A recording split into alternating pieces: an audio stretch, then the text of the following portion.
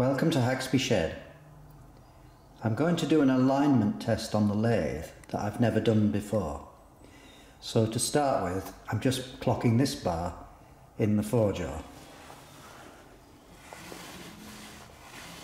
Difficult to hold the camera, but it's less than half of a hundredth of a millimetre, so within about 0.2 of a thou, I suppose. The check I'm going to do is the alignment of the tailstock. Now I'm pretty confident the tailstock is aligned this way, away from me and close to me, because the lathe doesn't turn tapered if I machine a long bar. But sometimes when I'm using a drill or a reamer, it just seems to be a bit out of line when I use the reamer in the tailstock. So I want to check to see if the tailstock somehow could be out of alignment this way. So I'll put in the standard bar, I'll mount up the clock, we'll spin the chuck over and see if there's any variation. You'll see what I mean when I try. It's getting a bit chilly here in the UK. Bit foggy, wet. Not very nice, really. Right, okay, let's get the clock set up. Well, I set up the clock on this bar and I spun the chuck and it seemed to be out. But then I thought, hang on a minute, let me just check, because I'm clamping onto here. I'm not clamping here. Now that looks pretty good, doesn't it? But let me just move to here even. Look at that. Or if I move back to here, look at that. And then because I've machined a reduction on there, look at that. So this is how I make my mistakes, you know, schoolboy errors. So okay, now I have to reset it up to clock it on here. And then we'll try again. Well, that's better. Let's just move it along and see what happens. Well, even there it's run off now a little bit, but it's near enough. Okay, we'll try again. Okay, this is the setup. And I'll look at the clock and see what we've got. Okay, I'll read those off. 0, 6, 6, nearly 0, 1 in fact. And what I'm counting is 1/100th of a millimetre, or 0.4 of a thou. So it's a little bit out, isn't it?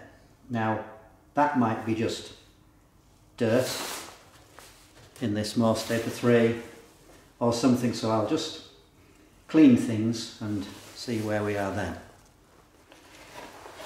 Just using a finger and a rag, because I noticed there was a bit of dirt and rust in there.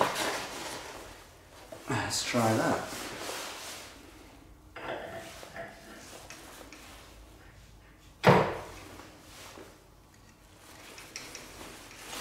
Naught, 4, 6, 2. Okay, it is out slightly. Worst case, what did I say? 6. 4 6s are 2.4 thou run out.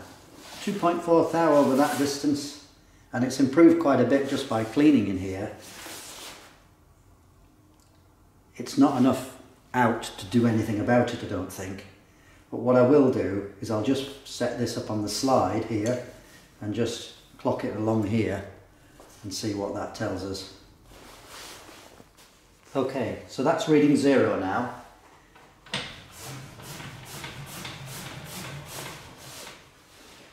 And that's reading 5. So 5 times 0.4 thou is 2 thou.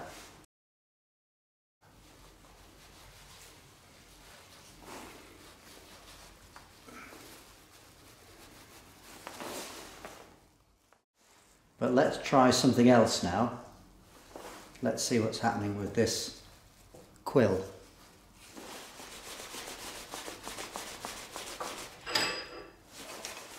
Okay, set to 0. This is tight, this is tight. Let's move it out.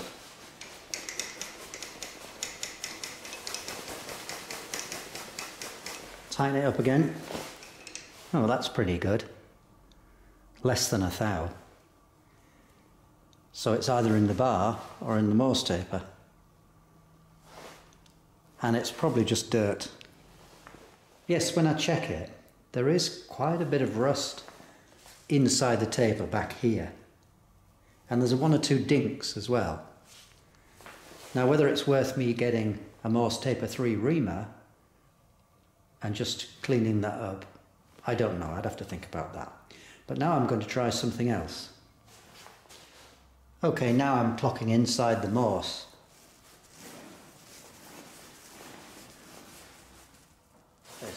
That's the 0 point. That is 9/100ths of a millimetre away from me.